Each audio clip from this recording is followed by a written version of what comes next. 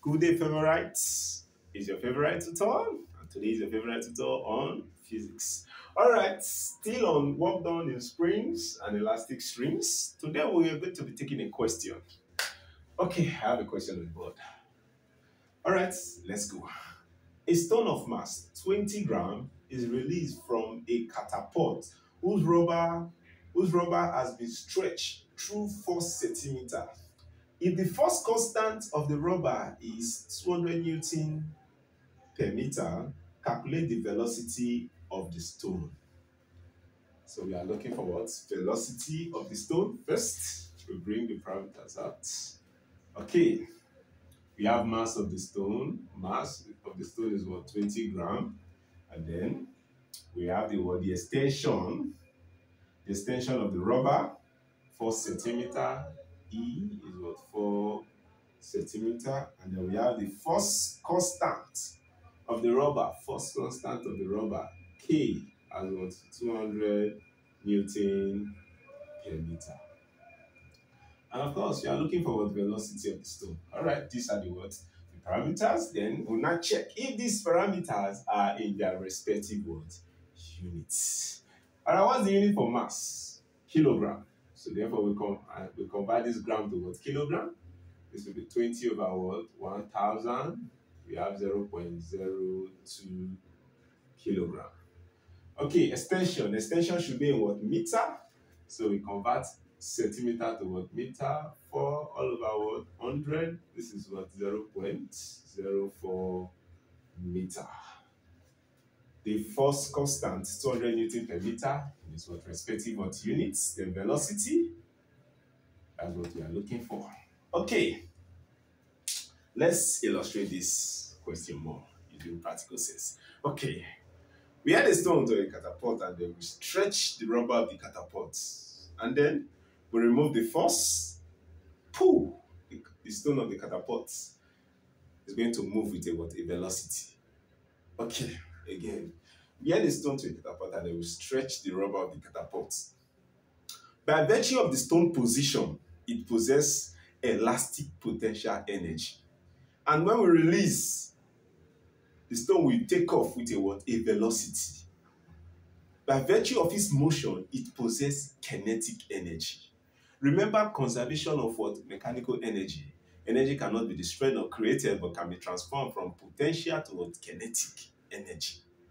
Okay, this actually means that the elastic potential energy of the stone is being what? Converted to kinetic what? Energy. So to solve this question, to get the velocity, the elastic potential energy is equals to the what? To the kinetic energy of the stone.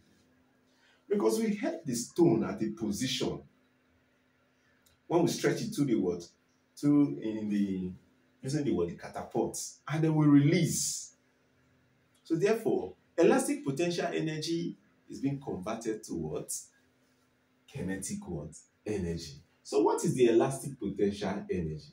The elastic potential energy is what? Half Ke what? Square. And the kinetic energy is what? Half mv square. Then we are looking for what? The velocity, v. Okay, let's go further. So therefore we have 1 all over 2. K, what's the first constant? Times what? 200 times what? The extension. The extension is what? 0.04 raised to the power of what? 2. This is equals to what? 1 all over 2. That's what? The mass of the stone. Mass of the stone is 0.02 times what? The velocity raised to the power of what? 2. This square. All right. So therefore, 2 is going to divide what? 200. We have what? 100. So we now have right here on this side 100 times what? 20 and 0.04 raised to the power of 2 is what? This is giving us 0.0016 equals to, okay, 2 is going to divide this. We have a 0.01. So we have 0.01 times what? V square. Okay, let's move further. So what do we have here? 100 times 0.0016 is what? 0.16 equals to, what do we have right here? We are going to have 0.01 v square. So we are looking for velocity. We'll make velocity subject formula. V square is equals to 0.16 all over 0.01.